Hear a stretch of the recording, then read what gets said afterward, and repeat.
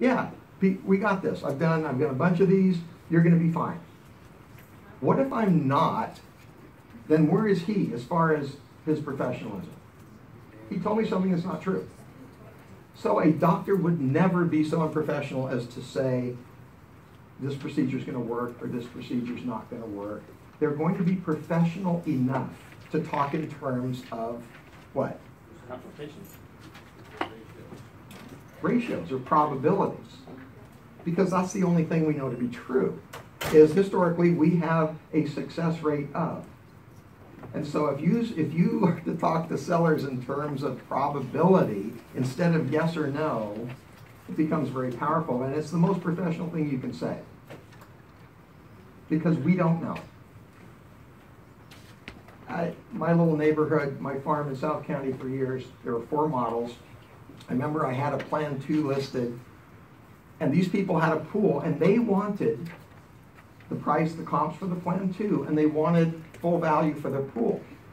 Now, is that going to happen? No. What's the appraiser going to give a homeowner for a pool? As far, let's say they spent 40 grand putting in the pool. The appraiser is going to give them what? 10 to 20. About a third, 10 to 20. He's going to give them about a third in value, right? Well, this seller said, well, I'm not going to sell unless I get the price of the comp and then what I put into the pool. Now, the probability of that happening is low. What actually happened was I showed it to somebody who said, this is the plan we want, and by the way, as soon as we close escrow, the tractor's going to be in the backyard digging the pool because we want a pool. So now that buyer could say, great, I'd rather pay them the 40 grand and have the pool finished the day I move in than to have to go through the aggravation of closing escrow, the tractor wrecks the landscaping to get to the spot where you're digging the pool. I mean, it's a hassle, right? So that particular buyer paid the price because it made sense for them. That's probability. So, yeah, I mean, this is such a professional way to talk to people. I'll tell you what else it does. It changes the dynamic from the salesperson saying to the seller, you can't sell for that amount of money. And the seller saying, now I'm ticked off because you don't see how special my home is. You don't believe in my home. I've hired the wrong person because they don't see value in my home, right? I mean, do we deal with this all the time? All the time. So it becomes adversarial because the seller says, I want this, and the agent says, you can't have that. In not many words, but basically that's our message. So it becomes adversarial, which is a very bad way to try and accomplish a goal working with somebody when you're adversarial. Now, when you speak in terms of probability, like that person with the Plan 2 at the pool, they want this price. The first thing I said to them was, if anybody can get this price, I can. Here's my track record in this neighborhood. I sold every plan at top value. If anybody can get that, I can. But that really doesn't mean anything. But when I said, here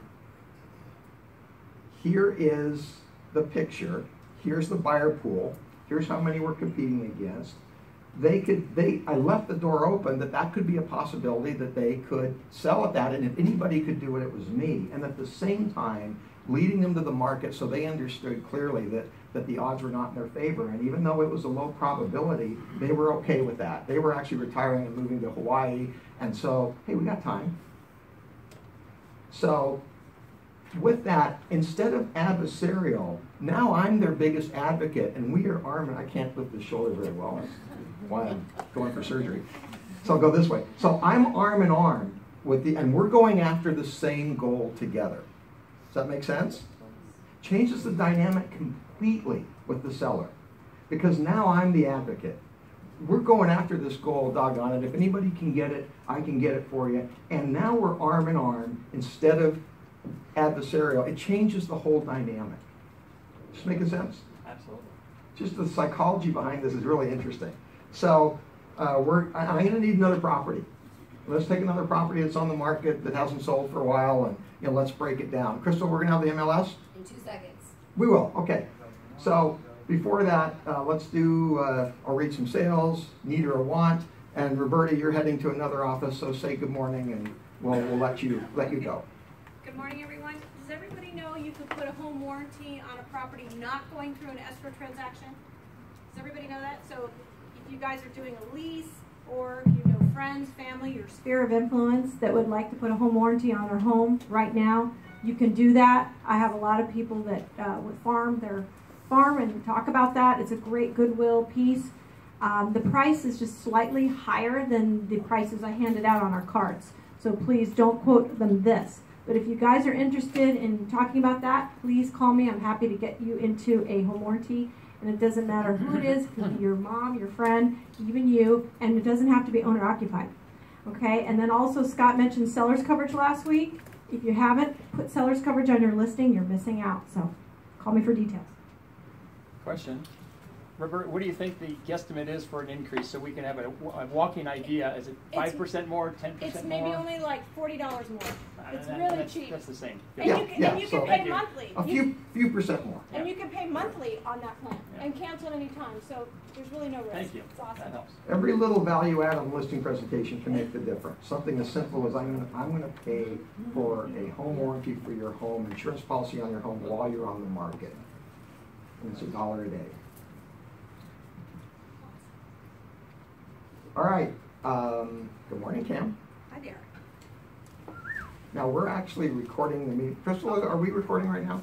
Okay, so that the people watching at home can see you and you stand right here. Oh. I should have told Roberta that. But. Oh. I was going to tell you a quick funny story.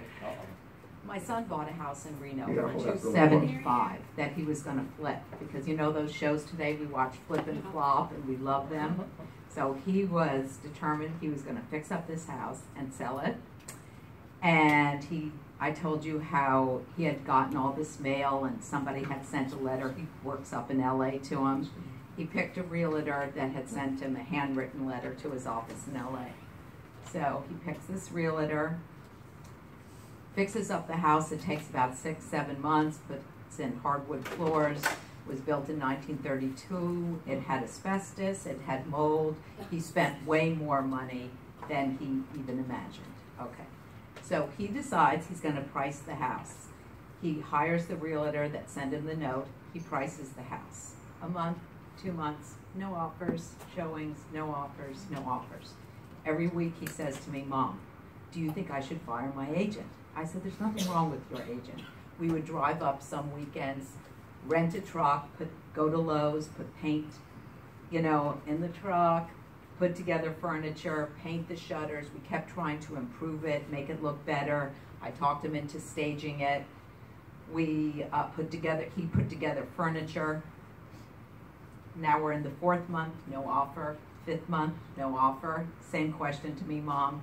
Do you think JD is just like not, he shows it, but he doesn't seem excited about it? I said, Robert, let me ask you something. Why don't you call him? He's a good realtor. He's a great guy. Call him and ask him what he thinks the house will sell at. Just ask him the truthful question.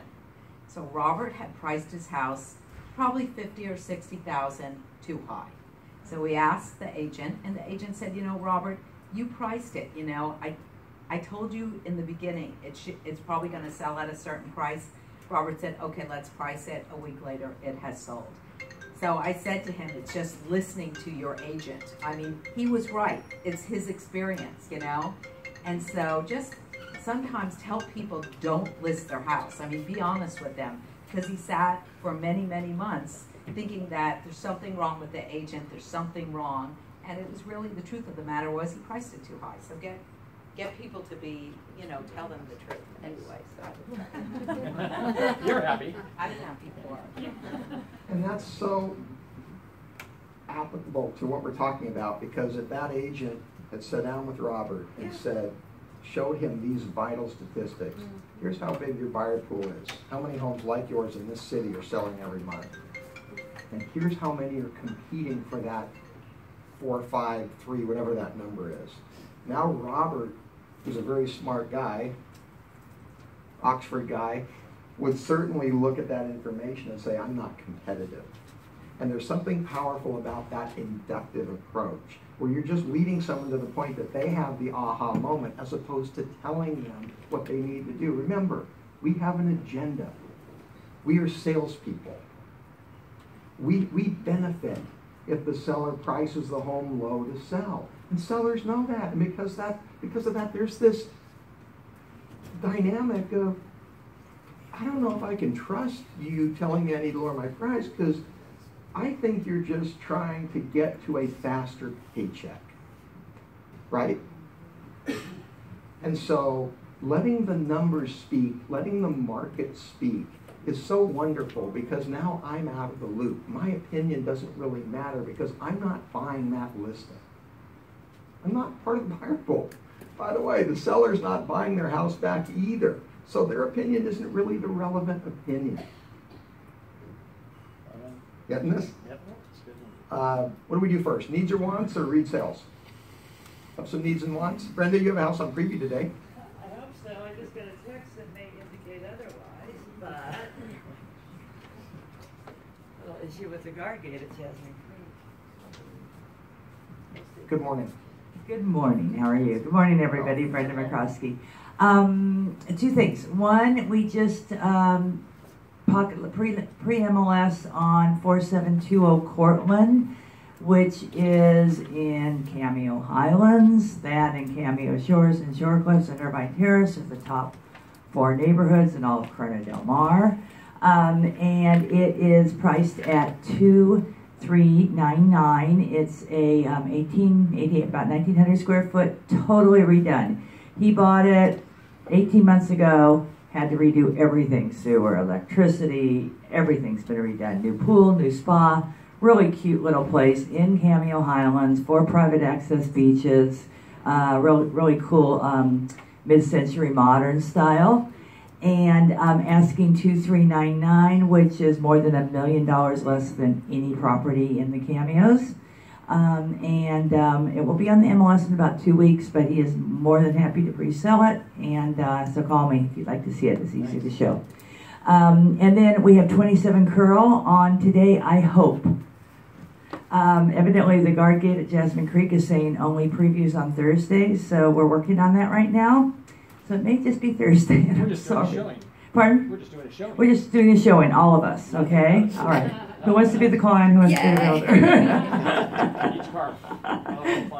Anyway, it's coming out tomorrow. It's the only, now as of one going into escrow today, the only available property in Jasmine Creek.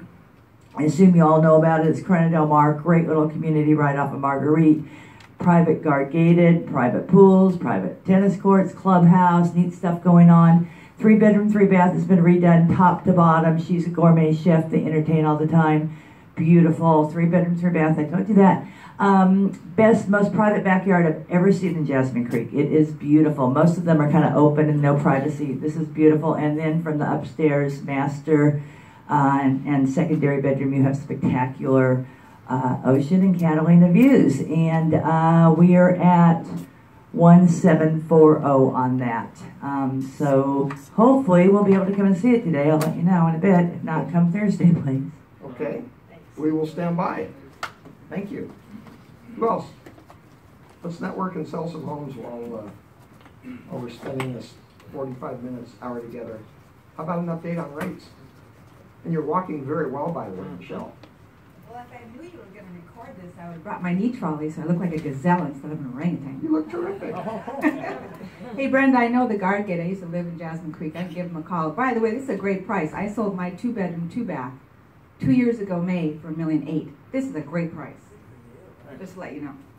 Anyway, it's really exciting right now. We have super jumbo to $15 million. The investors are really getting excited about what they think the future holds for real estate.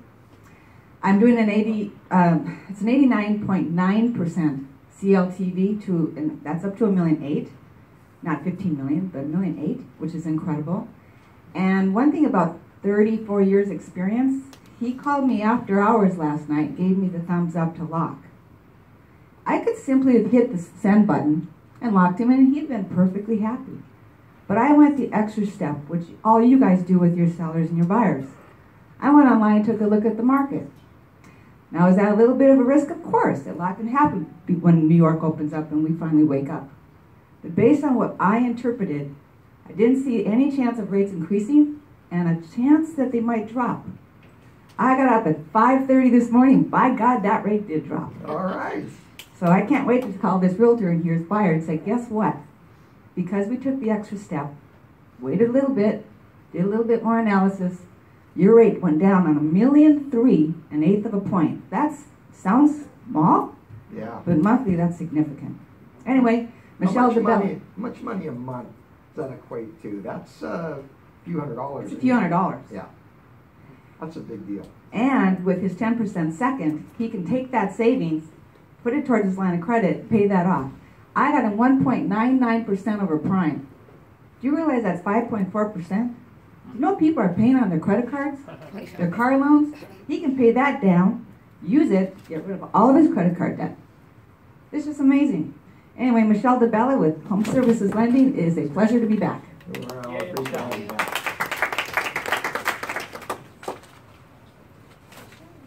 We've got James Bond playing in the background over here.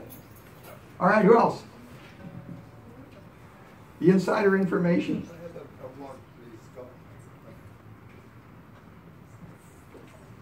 John, good morning. Good morning, Scott. Good morning, everybody. Just Huntington Beach, for those of you who work there or might know of something, I'm looking for a home up to 1.8. 3 bedrooms would be fine for, of course, as close as to the water as we can on the numbered streets downtown. So a house, 3, 4 bedrooms, maybe 5, up to 1.8, would really appreciate it, and the better condition, the better. So thank you, and they're coming down next weekend or the week after, so if you have anything in your pocket or know something that's listed I might have missed, or you have it, thank you so much. John, Lila has one that's off the market. Oh, she does? Oh, yeah. See Lila Feingold. Thank Might you. have one. Lima Oh, Lima Prenkelis. Okay, thank you. Anybody else?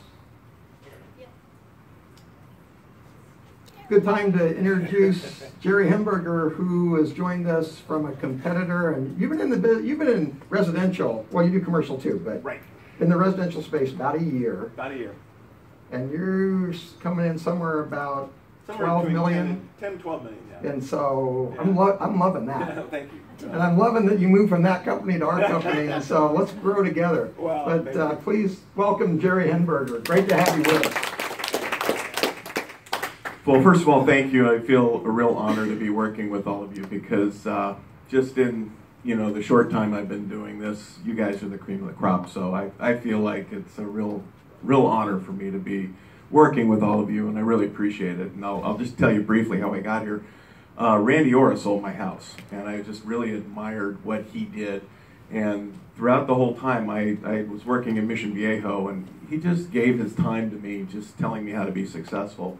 And that, to me, extols the virtues of Berkshire Hathaway. And by the way, I grew to know Randy because Steve Games introduced me to Randy, saying he's the guy that can sell your house. So anyway, I feel like I'm where I need to be right now, and so I really appreciate it. But I do have a buyer, and I know this may be stretching it a little bit, but he's got $3.5 million. He's looking for a tear down that he can build his own house, and he wants to be on Balboa, the harbor there.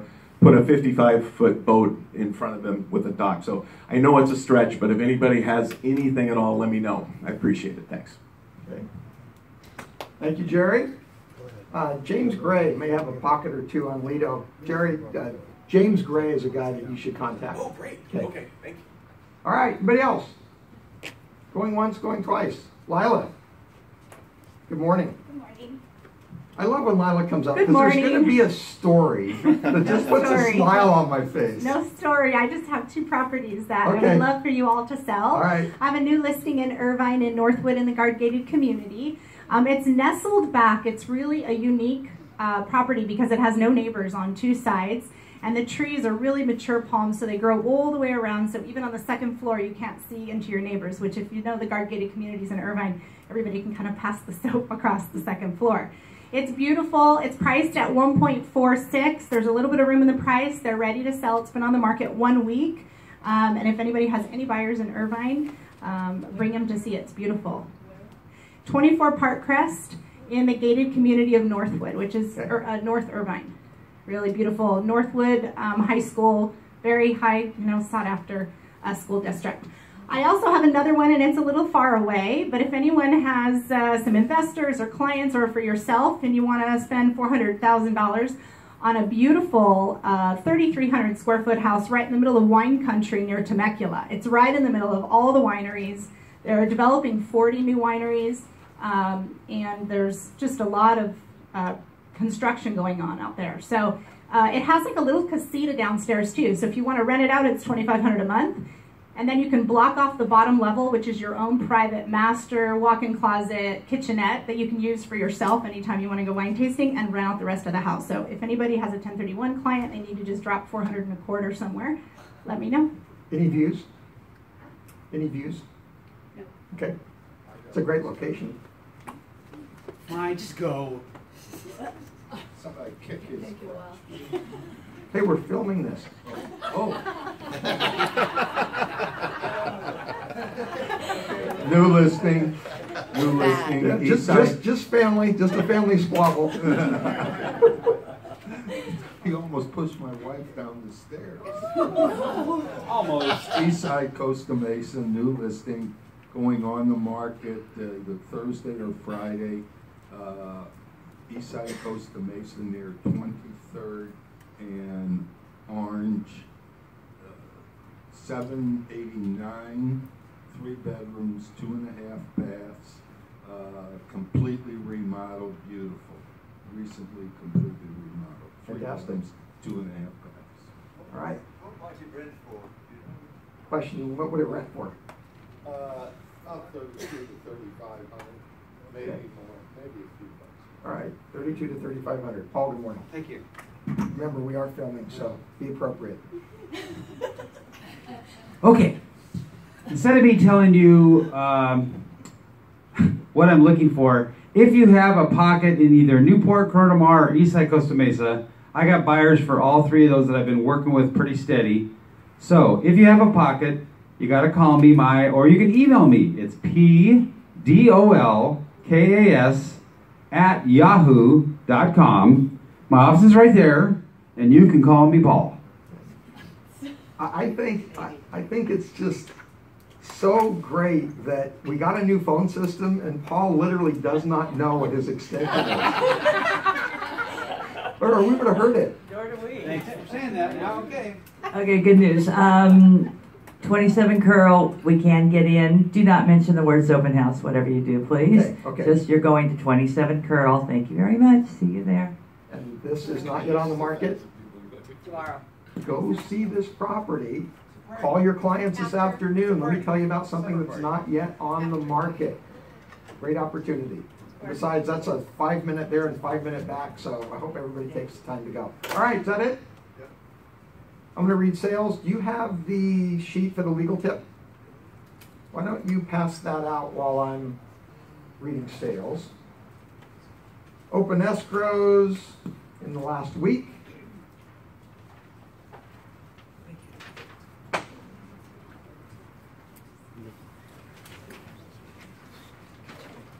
Here we go. Mina and Joseph Magami, 9 Central Pay, Newport Beach, seller at 2.5. Mark Simon, 711 and 711.5. Jasmine, Corona del Mar, seller at $1,000,009. Ronnie and Serena Modena in Irvine, seller at $1,525,000. Mary Lou Skronsky, Morano Place in Costa Mesa, buyer at $1,375,000. Joanne Launder and Cheryl Laidlaw, Irvine in Newport Beach, buyer at $1,335,000. Tom Nelson, Brindisi in Irvine, buyer at $1,040,000. Ronnie and Serena also sold a house on Brindisi this week, 79 Brindisi, seller at $960,000. And Ronnie and Serena sold Borghese in Irvine, buyer at $940,000. Jerry Henberger, Jerry coming in with a sale. I gotta love that. 310 Canoe Pond in Costa Mesa, buyer at $880,000. Jacqueline Moran, Delphine, Newport Coast, seller at $855,000. Jenny Holland Hartman in her farm in Orange, she double-ended that at $800,000.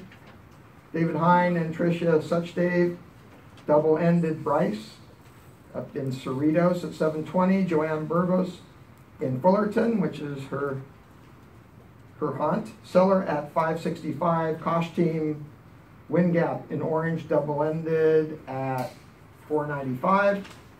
We close this week. Lila Feingold Franklin, out of area Culver City, double-ended at $1,250,000. Very nice. Debbie Matheson closed Vista Trucha, Newport Beach, seller at $1,165,000. Ronnie and Serena Scarlett in Irvine, buyer at $1,003,000. Leanne Bowman, Vista Dorado, Newport Beach, seller at $960,000. Hale Shidvash, Newark in Irvine, buyer at $820,000. Kosh Team Peyton, out of area, buyer at $680,000. Jenny Holland, Cosala down in Mission Viejo, seller $632,000. Ed Cruz, Paseo Vista, also South County, San Clemente, buyer at $630,000. McMonagle Team Mill Pond down in Capitol Beach, seller $610,000. Andy Howe, Pemberton in Laguna Niguel, buyer at $580,000. Ishiyahama Sunfield up in Lakewood, seller at $490,000. Derice and Pat Quinlan, closed Raven in Laguna Hills, double-ended at $490,000. And Sir Abandoned Sycamore, inland, buyer at $372,000. Art Rivera, Tangelo in Newport Beach, buyer at $368,000. And Ed Cruz, Park Avenue inland, a seller at $220,000. So congratulations to all. Good reminder with those sales, and some of those are out of Orange County, but in Orange County, we have 84% of all the transactions in Orange County are under $1 million. 84%. So that leaves 16% for everything over $1 million. Guess what percent of that 16% is $1 million to $2 million? 75%. So when you break it down, you can see. So, we absolutely want to keep our focus on Newport and the higher end properties, but the facts show that there are a lot of transactions being done, in those other price ranges, and it's just only smart to take advantage of it. All right, did we hand out the legal tip? Everybody have a sheet? CAR Form CC contingency removal. Cancellation of contract. Cancellation of contract. Or cancellation of contract. Yeah. Kirchhoff's, I don't know what this is. I've never seen it before. I'm just gonna have a heart attack. So very often we'll have it occurs that a buyer decides not to move forward. And so often I see them write on that form a very specific reason as to why they're not moving forward. I don't ever, ever, ever want you to do that. So there's a couple options that I like. Actually, I need a copy of the form. I'll just grab this one. Couple options that I'm really good with. On paragraph 1, buyer cancels the agreement for the following reason. So you check 1A or 1B, and 1A as permitted by the good faith exercise of paragraphs blank of the agreement. What do you write in? 14B, which covers all sorts of buyer inspection. I'm good with 14B. I'm not good with anything else. And here's the reason. If you cite a specific reason, now that reason has to fall under the test of reasonableness, because a buyer and a seller in a contract have an obligation to what's called good faith and fair dealing. And if you cite a reason that is arguably not reasonable as a reason to cancel, you've now armed that seller to fight. And I don't ever want to do that. Does that make sense? So your buyer is not obligated to ever give a specific reason, so they never should. Another option that I'm okay with is paragraph 1G, where it says other. I'm also good with you writing in per contingency rights under the contract. Same thing. It doesn't limit it to paragraph 14B, but I'm good with that too. Is that? 14B is fine. If for some reason that's an issue with a buyer, we're accomplishing the same goal, with that blank line saying per contingency rights under the contract. You can't fight that. Is that good? Everybody good with that? Yeah. You see it all the time. I'll tell you why. Another dynamic is that the seller and the seller's agent press us for a reason. We say to the other agent, we're going to cancel. The first thing they say is, why? So don't fall into the trap. You have no legal obligation to give a specific why, and you never should. Okay, let's talk about managing the listing. Who's got a listing that's been out there not selling that we could kind of break down? What do you have?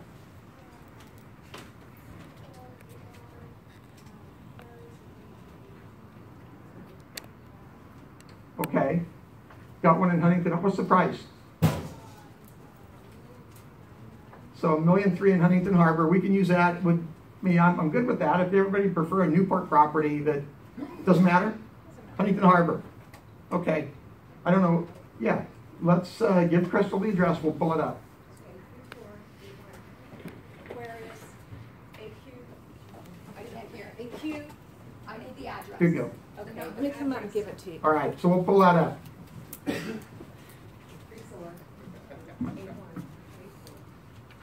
So with a house in Huntington Harbor, the first thing that seller wants to look at is Huntington Harbor. I want to know how I'm competing in Huntington Harbor. And that's going to be a part of this, but the bigger picture is there is an identifiable number of homes in Huntington Beach selling for $1.3 million every month. And there we go. Okay, there's the listing. Can I stand here and do it, or do I need to? I would recommend you stand closer to the street. Okay. And the camera? Yeah. Did you already turn it? It's already turned. Crystal is always a step ahead of me. Audiovisual club. Okay. 3481 Aquarius, Huntington Beach. Nice looking home. 2,900 square feet. Huntington Harbor, terrific. All right. So let's start with figuring out how many homes are selling in Huntington Beach at $1.3 million every month. So why don't you pull up solds? Shall we take $1.2 million to $1.4 million? Yeah, because they're ranging up to one Scott, and that right next door, they're selling for 1,699. Doesn't matter. Doesn't matter. Doesn't matter. Okay. 1.1 to 1.5. 1.1 to 1.5. Pull it up. If it's too big a number, then I'm going to narrow the price range because I want to get a number that illustrates the point. The point is this. The buyer pool is this big and the competing pool is this big. Those are the vital statistics. So you can vary the numbers to illustrate the point. Back how far, Scott? Back how far? Back how far is the question? As far as it takes to demonstrate that buyer pool is predictable and has nothing to do with my opinion. So I'll start with 2016. Let's see how many have sold. What did we do? 1.1 to 1.5? Yes. 1.1 to 1.5, Huntington Beach. Why do I want to take Huntington Beach and not Huntington Harbor?